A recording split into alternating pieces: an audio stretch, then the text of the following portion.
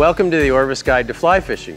I'm your host, Tom Rosenbauer, and in this episode, I want to share something with you that I really love, and that's saltwater fly fishing in shallow water. It's mostly sight fishing, which nearly every fly fisher loves. It's hunting the fish. You see the fish, you sneak up on them, you present a fly to them, and then you're off to the races. It's great fun. Hope you enjoy the show. Stay with us.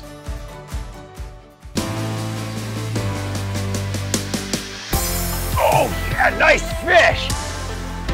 That fish has already refused that fly. You're gonna have to try just a slightly different pattern. The roll cast pickup is a great cast to use in a lot of fishing situations. This is a beautiful wild trout from a small stream. Just a gorgeous little fish. I say hit that bank. Let's go to that grass bed.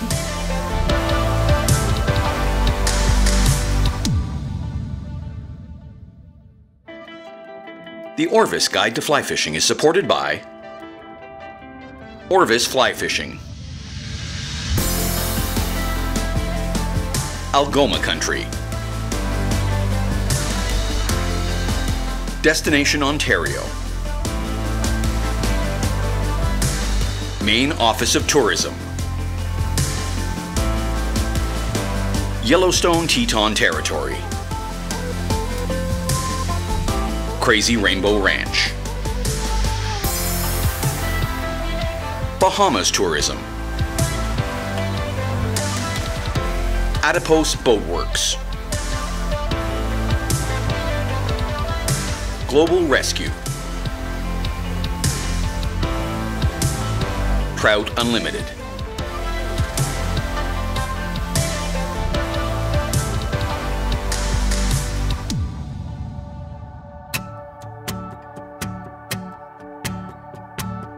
Saltwater fly fishing can be long bouts of drifting, looking, waiting, anticipating. When you finally get onto the fish, that's when everything explodes.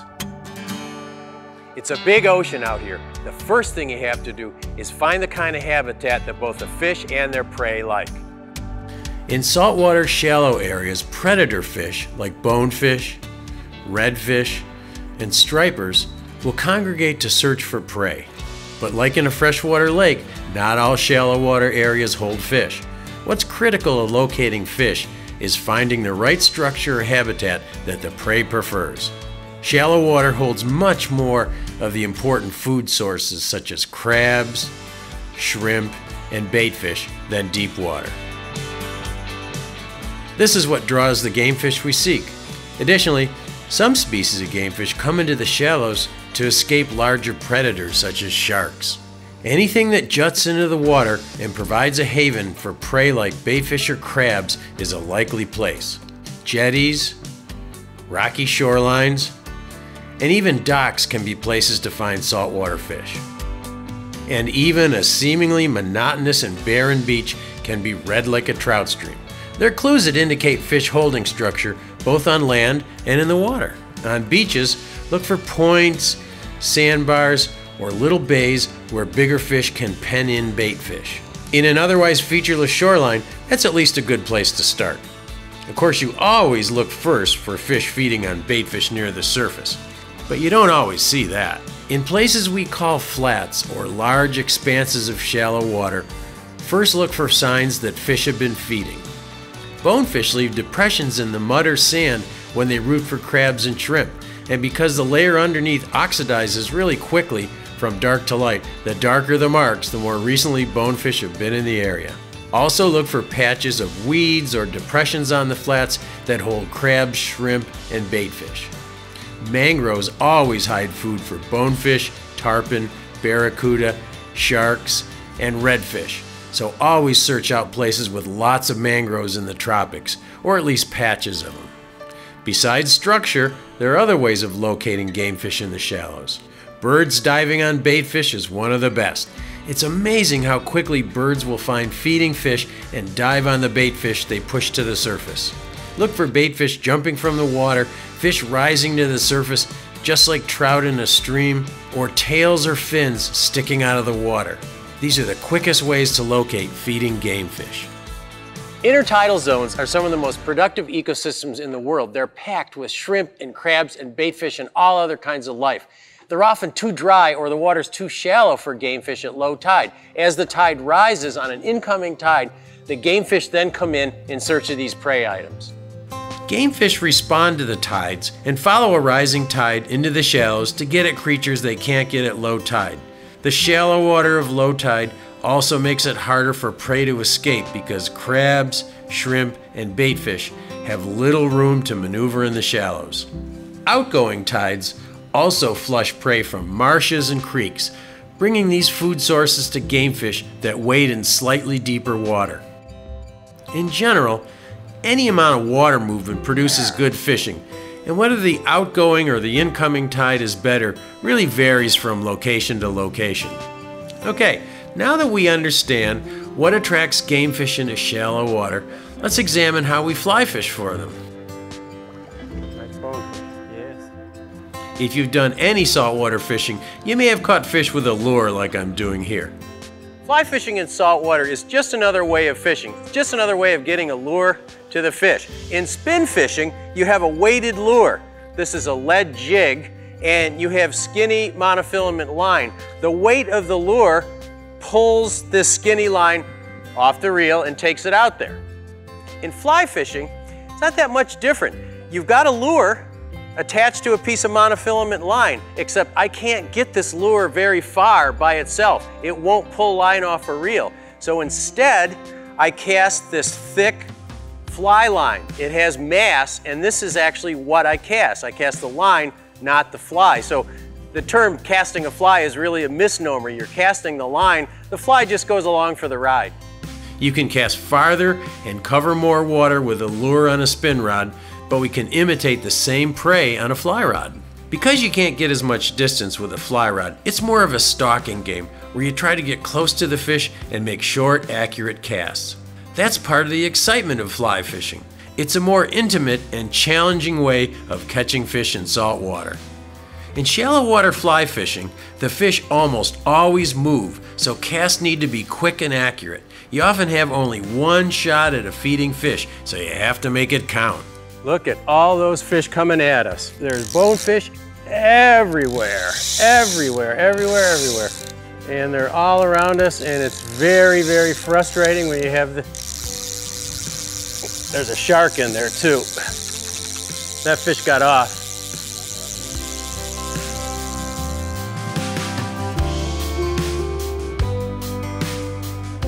Saltwater rods are beefier in the butt so that you can fight big fish, and they also throw a bigger size line. You need that heavier line size to cast into the wind and throw the bigger flies that you're throwing in saltwater.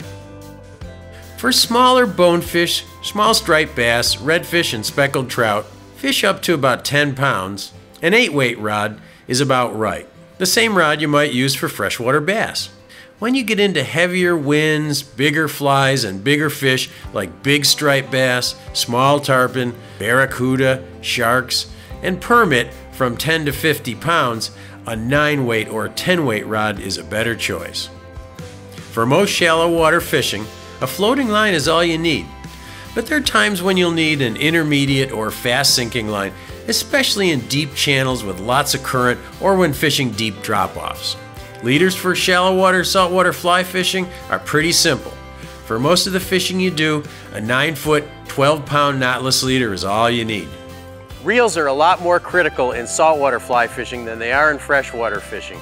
You need a reel that'll handle at least 150 to 200 yards of backing, so it's going to be a bigger reel. It needs to have a stronger drag to tire those bigger fish down. The large arbor can take in line quicker. If you have a fish that runs a long way and then runs back at you, you want to be able to gather that line really quickly. Once you find what habitat the fish are on, then it's a matter of stalking them, and that's the fun part. Whether you're stalking fish on foot or from a boat, there are things you can do to avoid scaring fish and to present the fly in the proper manner. Even large game fish are spooked by boats and by fly lines landing near them, so always try to position yourself on the outside of a school, and if you can tell which direction the fish are moving, always try to have them moving toward you. So Jim, we've got a bunch of fish working in here. a fairly tight area. So what's the strategy in fishing like this? Well, you've got fish that are probably taking worms that are right in this region here. We're going to come in and try to have good casts in here, but I don't want to get right in the middle of them. I just want to stand just on the outside. So we want to stay on the edge of the school that's feeding in here, not run right in the middle. Right, because if we drive through the middle, we're going to put these fish down. Sometimes you'll see signs on the surface, like fish waking or sticking their tails and dorsal fins in the air when in shallow water, but often you have to spot them below the surface. Polarized sunglasses with amber, copper, or rose tints are best, and it's essential to wear a hat to keep bright light off your eyes. Most fish that you stalk will be moving, so pay attention to any movement below the surface. Look for these things: nervous water where a riffle runs contrary to the wind, shapes in the water that move, the flash of a fish turning on its side to feed, or the glint of a fin sticking above the water. Learn to recognize the shape and color of the fish you're looking for. Bonefish can range from almost white to bluish gray to almost black. Permit and barracuda are the same shade with a black tail. Redfish look rusty colored, and striped bass and tarpon are typically bluish gray or green. Fish are easiest to spot on bright sunny days over light bottoms and difficult to spot over mixed bottoms or grass beds. It sometimes helps to watch the light spots in between darker patches for fish passing through. One of the things you want to do when you're stalking fish in shallow, flat water like this is to move carefully, move slowly. Shuffle your feet and try not to push a wake in front of you. Fish can sense that wake in the water and they know you're coming. You don't want to just stride right out into the flat because you will scare the fish. And what you hope for is to have the fish coming at you. That's the best shot because you throw the fly in front of them and then the fly, it looks like it's escaping from the fish. If you don't get that shot, if you get a crossing shot, that's not quite as good, but it's still decent. The worst shot of all is a going away shot, where the fish are going away from you, because you have to pretty much throw over their back, and then the fly comes back at them. Once in a while, they'll take it that way. You take the shot anyway. Poling a flats boat is a superb skill, and the best guides can sneak up on a fish with barely a sound. But fishing with a guide is a team effort. You have to do your part, not only with casting and presenting the fly, but also by keeping noise to a minimum. And if you're fishing with a buddy, make sure you not only help look for fish, but keep track of his or her line to make sure there are no tangles if a big fish decides to take line.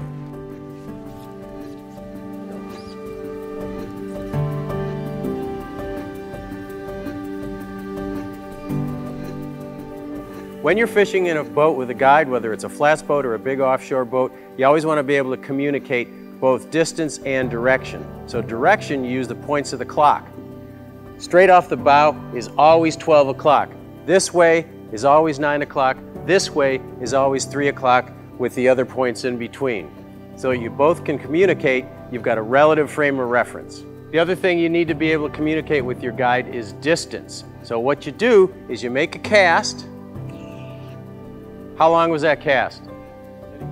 35 feet, okay? It looks like 35 feet to me, so we're both in agreement. Now, when Greg says bonefish at 11 o'clock, 35 feet, I know it's going to be that length of line in that direction.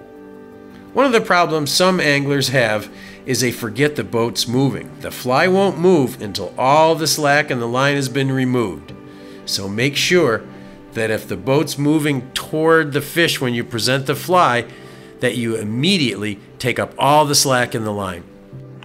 Now that you're in position, let's talk about ways that you on your own or you and your guide can work together as a team to place the fly as naturally as possible. Once you see a moving fish, where should you put the fly in relation to that fish? In shallow water, you want to lead it by just a little bit. You sometimes even want to put the fly right on the fish's head or right in front of his head. The fly is going to sink quickly to the fish's level. When you get in deeper water, it's more like a game of chess where you're strategic, or it's more like shooting a bird in that you've got to let that fly sink to the fish's level. It's going to take longer, so you have to lead that fish, try to figure out where it's going to be, let the fly sink to the fish so that you can begin stripping right when the fly's at the fish's level. Once you get the fly close to the fish, your next decision is how to retrieve it. Some fish will rush right over and grab the fly when it lands, which makes your job simple. but most times that doesn't happen. Where you present the fly and how you retrieve it is usually a lot more important than the fly pattern you have on. So you need to experiment with retrieves. Sometimes a little bit of slow, steady, bump, bump, bump. Sometimes a very slow retrieve. Sometimes a very fast, aggressive strip works better. You never know what's going to work, so you have to keep experimenting until you crack the code. In salt water, instead of imitating insects, we imitate prey like crustaceans and baitfish. They might range from tiny shrimp imitations for bonefish, permit, and redfish to large baitfish flies that imitate such fish as herring and mullet. Crab flies are especially effective in shallow waters, as most game fish find it very hard to resist a crab. Casting in salt water is so important. It's more important than in any other kind of fishing. Not only does the double haul help you with distance, it also helps you cast into the wind. Let's go to my friend Pete Kutzer for some solid tips on the double haul. There are times when we do have to gain a little bit more line speed. Let's say we're dealing with windy conditions, casting larger flies, maybe a little bit more distance, and that's when the double haul is going to come in play. And a lot of people think it's just a saltwater cast. Believe it or not, I use the double haul whenever I cast, say over 30 feet. It actually takes a lot of strain off of our casting hand. It makes that cast easier when you're dealing with those longer distances. Before you start the double haul, you want to make sure that you can get that pick up and lay down cast consistently, nice, smooth, tight loops, and your shooting line consistently as well. Once you start to shoot line, then we can think about that double haul. But first, we need to understand how this cast works. When we make a basic back cast, we're starting with that forearm, bringing that rod back, then applying that little pop to a stop or that little flick. Then when we come forward, we're doing the same thing just in the opposite direction. Think pop to a stop with a smooth acceleration in between. When I start to haul, the haul actually does the same thing as that flick to a stop. I'm going to lock out my wrist and just tug on the line, and you're going to notice that that line starts to jump behind me and in front of me. There's one key part, though, we have to think about with this double haul, and that's the reposition. After we tug on this line, we have to drift back to set up for that haul on the forward cast. So we come back, haul, and then drift, set up, maybe a haul of 18 to 24 inches, then haul and drift on the forward cast. Haul and drift, come forward, haul, and drift. When practicing hauling, I like to practice one side at a time. I like to make that haul and that reposition and let that line set on the ground, then haul and reposition in front of me, working with that same consistent length of line. When you're casting or actually fishing, you're going to do the same thing, just you're not going to let it touch. You might make a couple hauls and false cast in between. It's a little bit more of an aggressive haul, not too much more. So we haul, reposition. Then when I deliver that cast, I'm going to make that nice haul down by my pocket. Remember to feather that line back up underneath that finger, closing that bail, and then we can start to strip that line back in. Once you've learned the basics of the double haul, now we have to begin to try and fine-tune that double haul. Remember, when we're saltwater fishing, speed and accuracy is of the essence. We want to get that fly to that fish right away, so we don't want to false cast a lot. So there's a couple things that we can do. Haul, shoot a little bit of line, haul, shoot that line, now back underneath that finger, closing that bail. That's going to help get that long cast quickly. Remember, get that fly to the fish, okay? Don't have it up in the air. As we progress with this double haul, let's say we're dealing with windy conditions, and we got to make that nice tight loop and deal with that wind. What we want to start to do is make this haul a nice smooth transition from one haul to the next. And our hauling hand actually starts to move in a little bit of a circle. We're going to haul, reposition, haul, reposition, haul, reposition. We're going to keep that hand moving. So nice and smooth, reposition, nice and smooth, reposition. Keeping that hand continuously moving, and that can help us deliver that fly out quickly to that fish. When dealing with quick-moving fish, we want to get that fly in front of that fish as soon as possible. If that fish is, let's say, at a 90-degree angle, directly off my right-hand shoulder, and I was just casting straight out in front of me, I can cut that angle in half, maybe make a cast at a 45, then quickly to that 90. So I'd pick this line up, cut that angle in half, then turn, and deliver that fly out to that fish as quickly as possible. If that fish was, let's say, beyond 90 degrees, what I could do is make a false cast in front of me and make a back cast delivering that fly to that fish. Pick it up, cast in this direction, then deliver that fly out behind me to that fish. And that's how you can get that fly quickly in front of those targets. In saltwater, it's important to avoid raising the rod tip to strike. This gives you a bad hooking angle, plus if the fish misses the fly, you don't want to launch your fly into the air. Instead, try to always strip strike, which is basically just making a long strip. If you miss the fish, it might jump on the fly again, and if you hook the fish, once it's tight to the fly, then you can raise your rod tip. A good rule of thumb is to never strike until you feel the weight of the fish. Give it a long strip, then raise the rod tip. Let's hear how my friend, veteran bonefish guide Jason Franklin of H2O Outfitters describes it. One of the key things with presenting to saltwater fish, specifically bonefish, is that when you strip, what a lot of people do, and in saltwater we call this trouting, is that when they feel the fish, they lift. In saltwater, you don't want to do that. It pretty much guarantees that you're not going to catch the fish. What you need to do in saltwater is what we call a strip strike. So you present at the fish, strip, strip, notice the rod tips in the water, strip, feel the fish. Once you feel the fish, then you lift. And by the strip, you're normally setting the hook.